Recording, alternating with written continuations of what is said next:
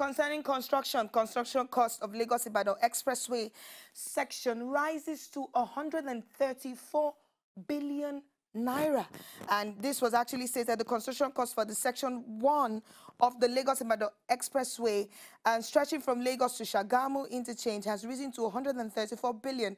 The Federal Controller of Works Lagos, Mr. Adedamola Kuti, has said this. Kuti stated this at the opening of barricaded construction zones at Asase and Mowe sections of the road to motorists on Tuesday morning. He said the costs rose due to the additional works expected to be carried out on section 1 of the road that were not in the original plan. He said the initial contract sum of this project was 70 billion, but with additional work introduced, the figure rose to 134 billion naira for the section 1, which is the Lagos to Shagamu axis. There has also been an increase in the time of the project, or the time for which the project will be completed. Well, we as a people, as Nigerians, there's a huge difference between 70 billion and 134 billion.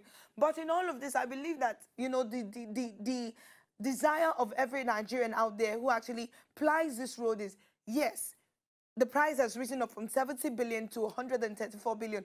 But the question will be, we hope that this road, when it is constructed, we're not going to hear stories later. We're not going to have roads that will start, you know, having River Niger holes in the name of large potholes later. We want roads that can be sustained, roads that will be, you know, good enough for our people, citizens of Nigeria, to actually ply on freely, and they would have no reason to fear for life. To enjoy more of these our Ogbonge videos when you just watch, press this button to subscribe on top of our YouTube page. You go love am.